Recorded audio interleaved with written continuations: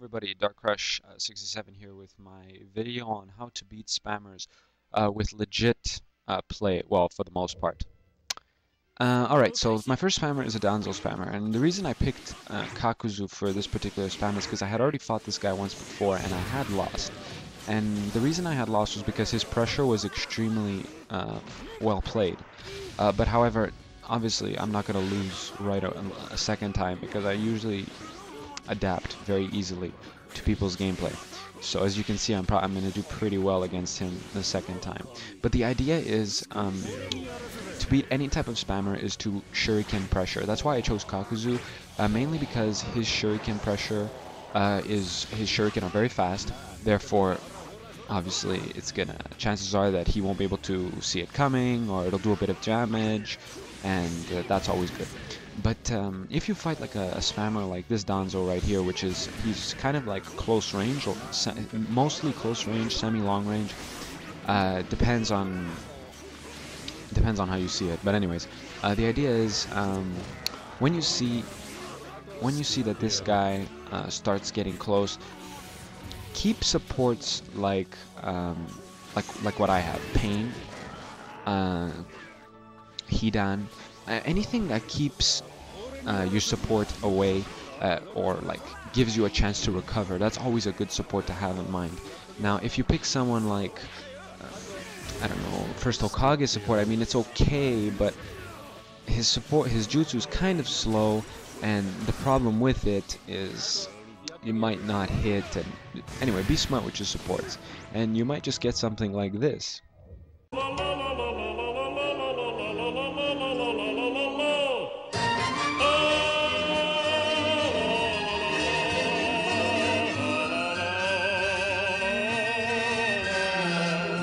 So anyways, that's basically how to beat a Danzo spammer. And now Tsuchikage. Tsuchikage is a little bit harder, probably one of the hardest ones, maybe top 3, I would say, to beat. The reason I picked Pain was because of his fast shuriken. I'll be honest with you, Pain, I expected him to do much better against Tsuchikage because of his almighty push, but unfortunately Tsuchikage's rocks have priority over everything, so maybe not Tsuchikage, maybe not Pain, but pick another character to fight Tsuchikage. In fact, I've beaten Tsuchikage with Karim, so not much to worry about. It all depends on your pressure, how you pressure. Stay away. Don't be afraid. I know a lot of people want to beat them legit, but for those of you who don't want to beat them or don't really care about legit play, I mean, by all means, stay away. Spam your grab. Keep him away from you. If you run or if you get just a little damage off, that's fine. Who cares? As you can see, like even though I dash U1 right there, he subbed it and his rocks automatically took priority, which kind of sucks, but whatever. The whole idea is keep him pressured. Make sure he's not able to recharge his chakra. If he does recharge his chakra, stay away or go close and fake him. Do like a not what he calls, not a hat trick, but trick him into using his jutsu, then run away or jump to the side, something like that. Try to keep your subs to a limit. Try to do unexpected moves like that move right there. But the whole idea is keep him under pressure. Make sure he's not able to charge his chakra. Because if he's not able to charge his chakra, he can't use those bloody rocks, and then he's useless. As you can see right there, he tried to do the rocks, but he couldn't. So he always runs away to do. Now this is actually, I would say, one of the weaker Tsuchikage spammers that I fought, but nonetheless, he did know how to spam pretty well. So I did add it, included my video. But anyways, the whole idea, again, repeat the same process, which is stay away from him, make sure you drain his subs, stay away, fake him into doing this, into subbing, and then after that, when you see that he has no sub lefts or low subs, go in, do something like a tilt like that, or a combo, and then make sure your chakra levels are always high though, and then you can finish him off with a nice attack like this. And that basically concludes the battle versus the Tsuchikage. But be careful. Sometimes they pick, there's Tsuchikage players that pick generic supports with, what's her name there? His granddaughter and the frickin' fat guy there with the golem. Be careful because slowing you down, it does change the battle. So just keep that in mind. If you are slowed down, oftentimes it can change everything. So my third spammer is a Danzo spammer. Oh, I mean, sorry, a Masked Man spammer. My bad. And the reason why I picked Danzo was because, again, fast shuriken. However, as you can see, as you can tell by my supports, I'm not planning on spamming him. However, when you see an opportunity like this, and you're fighting a spammer that his shield is down and you have high chakra, don't be afraid to hit him with your U2 or your U3. Don't be afraid. I mean, it's not against the law. If they spam, I find you have every right to, and you're trying to play legit, I feel you have, well, in my opinion, every right to spam, or not even spam, use an ultimate on them. It doesn't really matter. Now, the idea is with Danzo, not even with Danzo, with anybody, when you're fighting a masked man, stay away.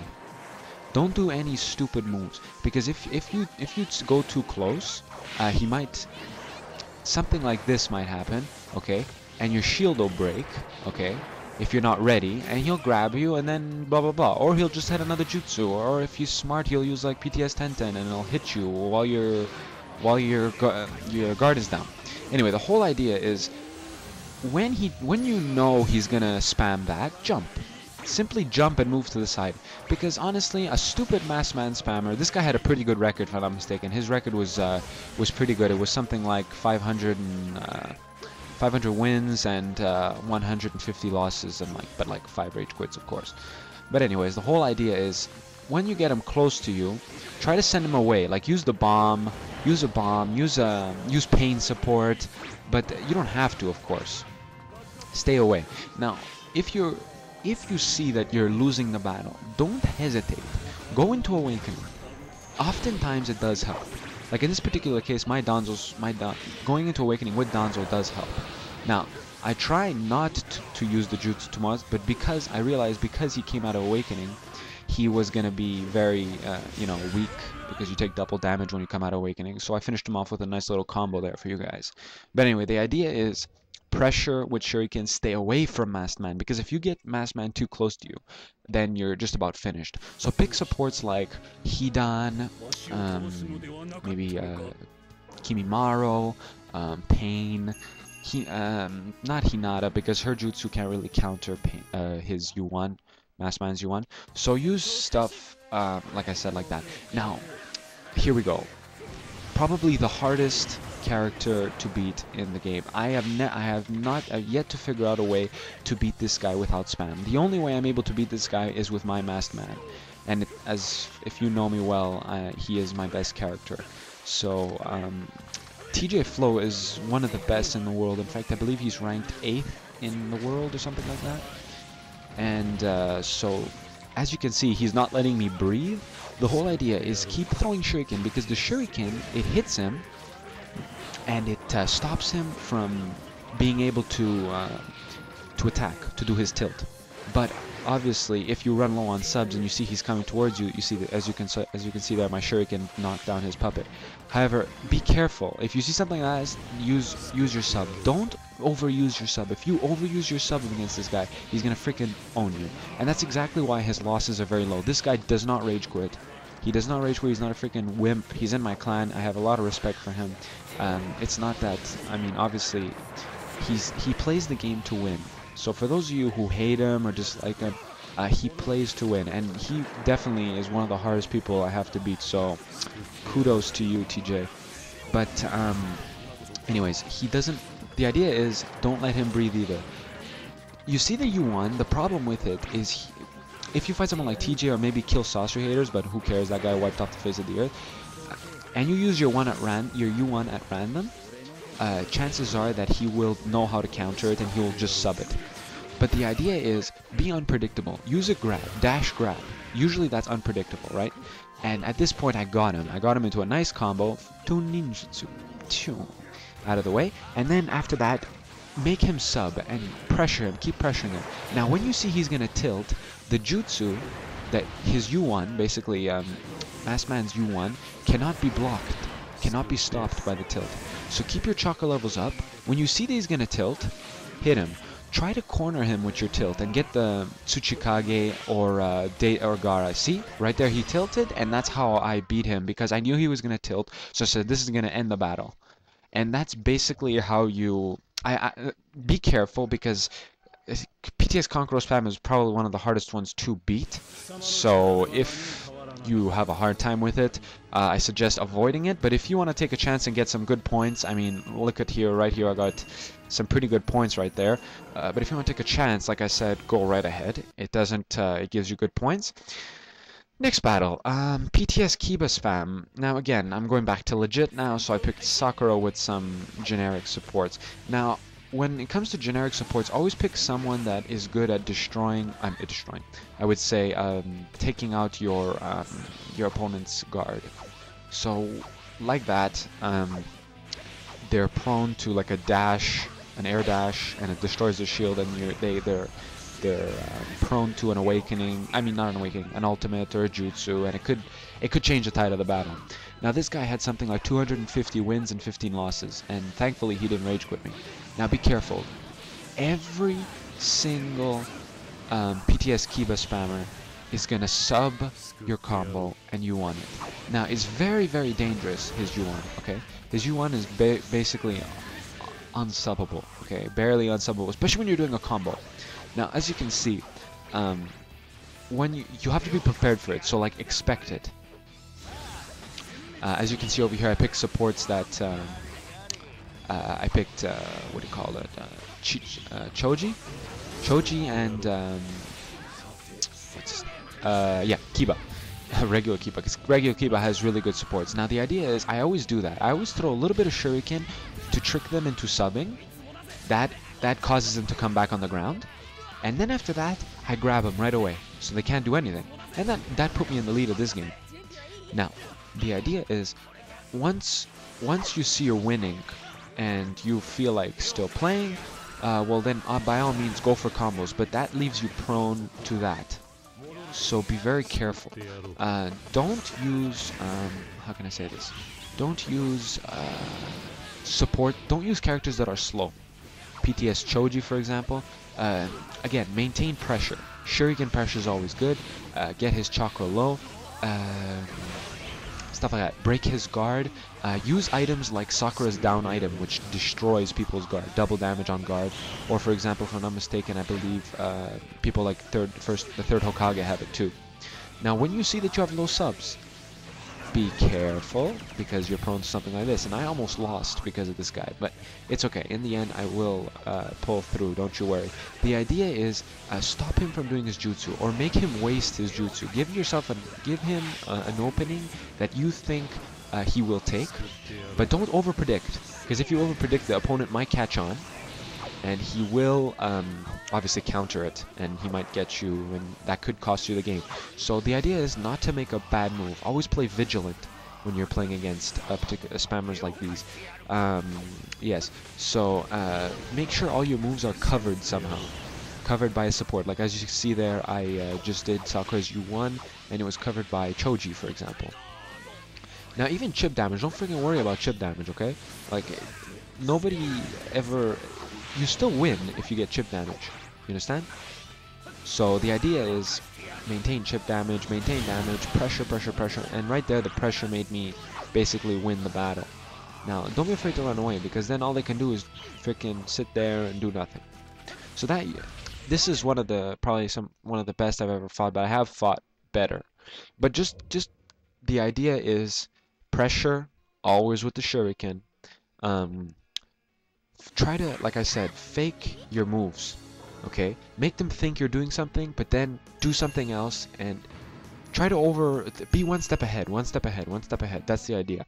Now, I have a couple of friends that say, I need help with data spam. Okay, data spam is useless, just like it was in Storm 2. Noobs complain about data spam, and that's okay. But here, I'm showing you ways. Data spam is prone to two things. Regular dash, or just chakra dash. Fake him into lowering his subs. Okay, this guy had something like 50 wins and 10 losses. And trick him into doing his, into using up all his subs. Excuse me. trick him into using all his subs, and then when you see a point, when you see a point of tension or whatever you want to call it, start using your combo, and then that's about it. But there's one thing you have to understand when you're fighting Data. Don't underestimate, because right there I did not charge my chakra fully, as you can see.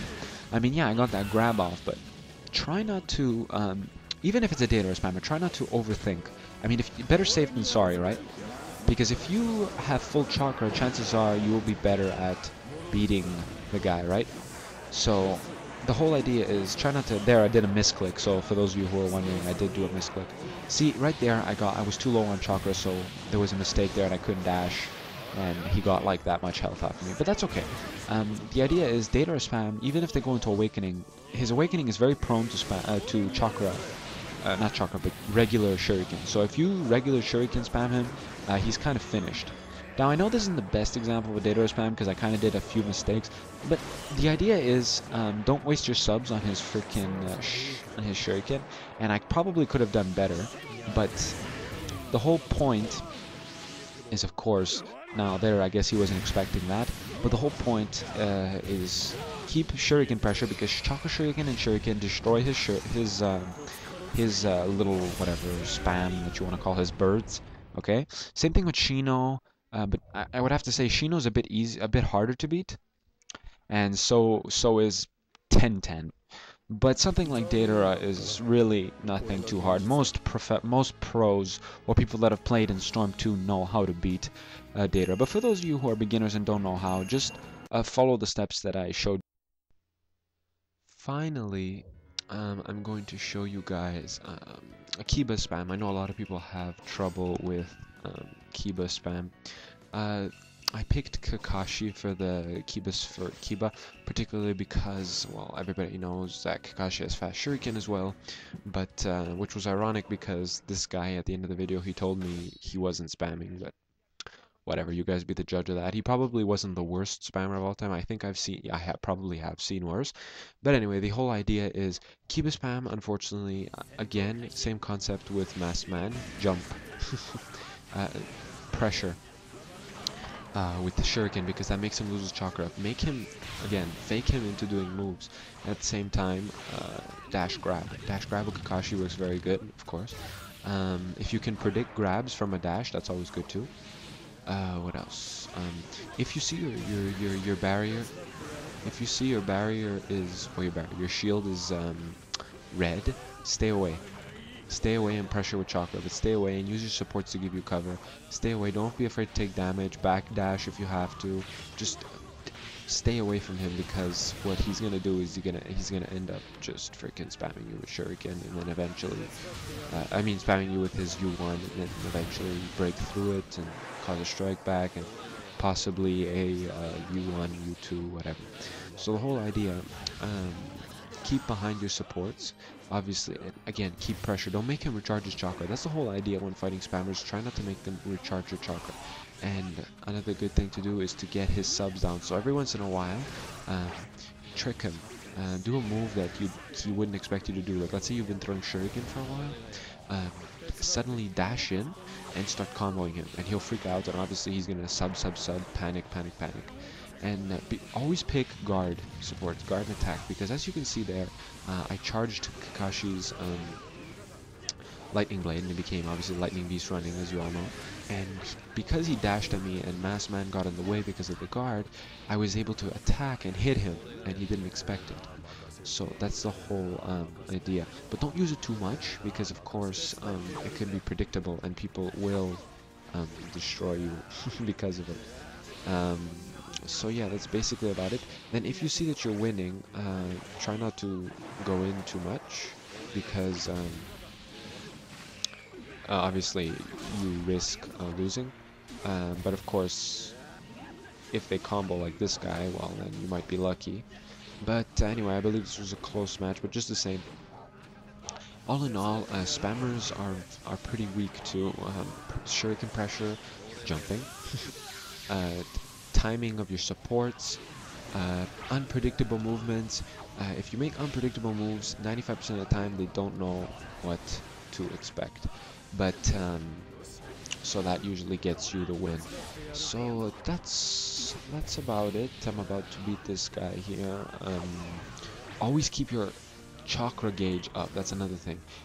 If you don't keep your chakra gauge up, you will lose. Because I just today I lost to a guy. He had like he had like 2 HP left, and I was losing. I had barely any chakra left, and he actually made a big comeback, and I lost. So yeah, that's about it. And yeah, I guess that's it for the spams.